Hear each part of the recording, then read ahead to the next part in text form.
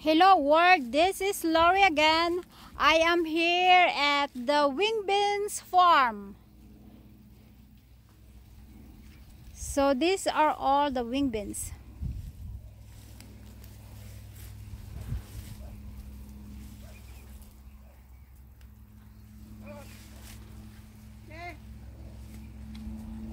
There you go. And then we have papaya here.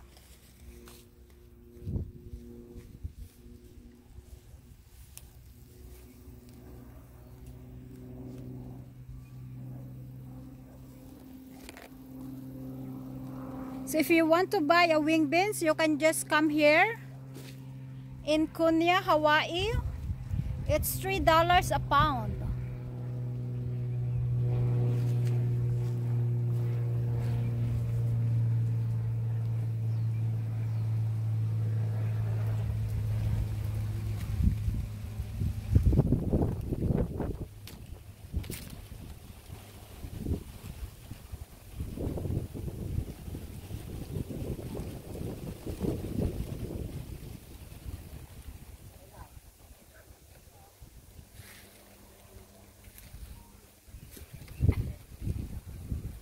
Look.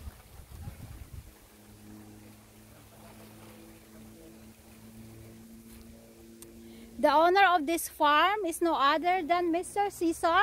So look for him if you want to buy.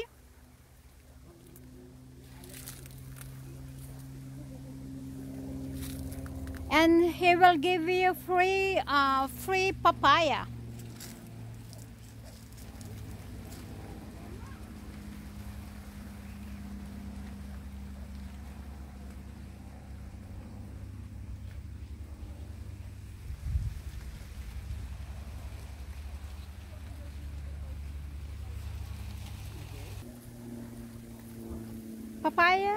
Papaya trees are here.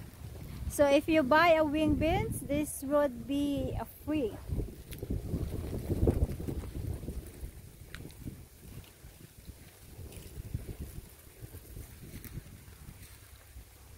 Those are cassava.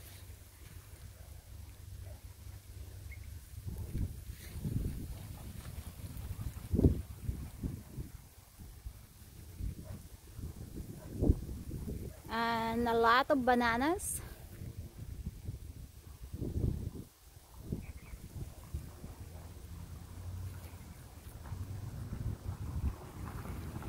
Bananas here are healthy.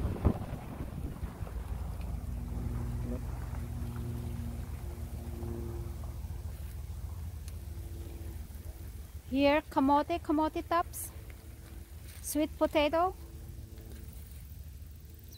Yan, ang dami niyan. Masarap yan if you use bagoong with calamansi. Oh.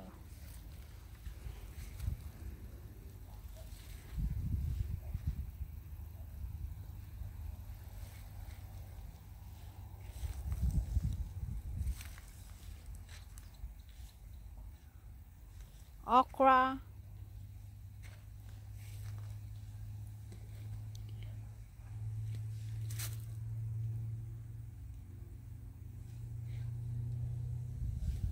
They are very long okra. Look.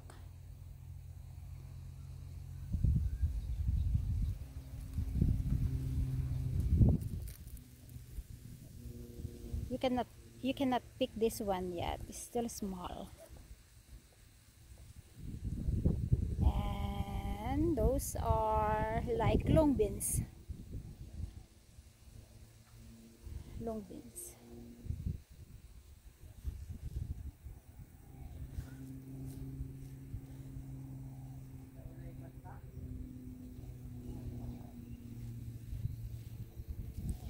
Ito pa yung mga Ilocano dyan, yung mga Ilocano, yan, singkamas, masarap yan sa sa dinengdeng. Jimaka, I think. I forgot jimaka in English.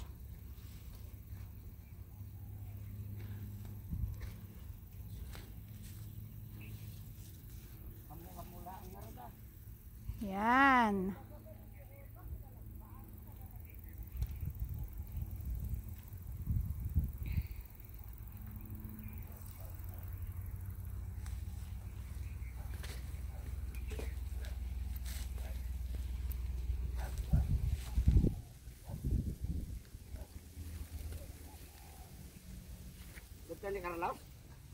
No, he's not here.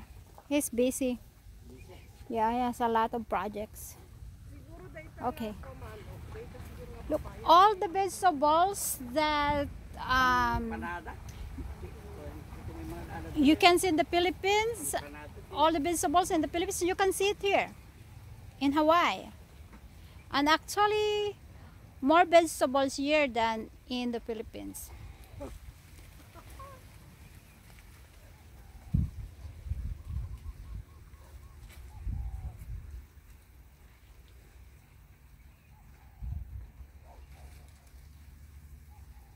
Diba ang ganda?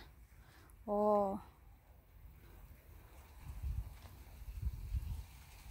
Yan.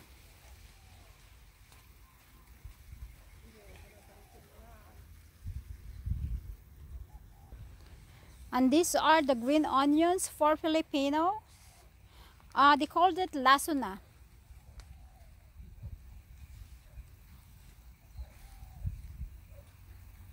Lasuna.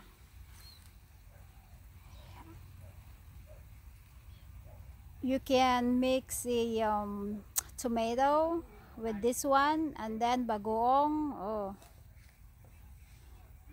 masarap na siya. Marami ka nang makakain na kanin. You are going to eat a lot of rice. Hanggang dun.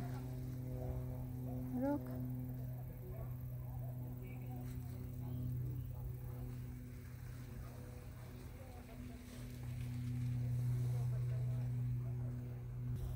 Check this out. These are avocados.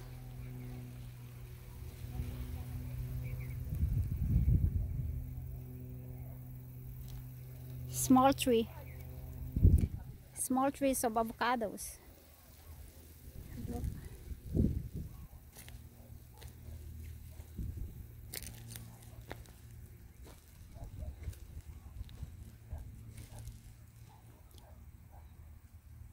Wow, it's a lot of fruits.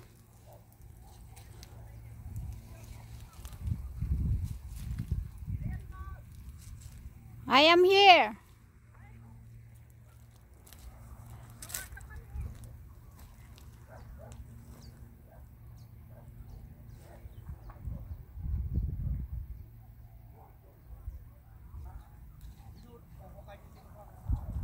Yan. So I just finished my work, so I come here to water our plants or check our plants. And then we have a friend who came here, and she says that she wants vegetables because because of the pandemic right now. Her family has no jobs, so she has to do something. So she's selling vegetables. Kaya lang, yun, pinahingin na lang namin para at least makatulong, just to help. Yun. Because they have a mortgage to pay, and unemployment is not enough. So here in America, if you don't have a job, you have to do something.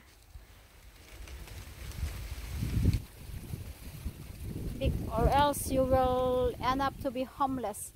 O ito naman yung yung alokon disease. I don't know if Tagalog they have this one, if they ate this one, but that is for Ilocano. Here in Hawaii, a lot of Ilocanos here. So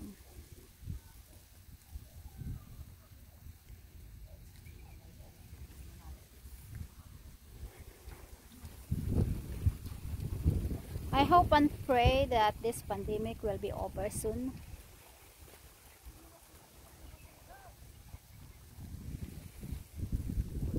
A lot of Filipino are affected. At least I am lucky. I have still a job.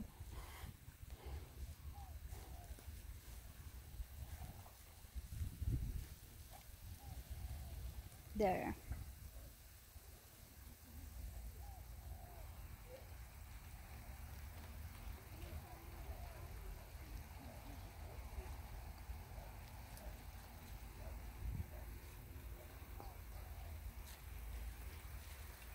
And our farm is right there.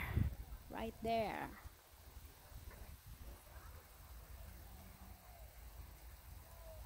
Yun.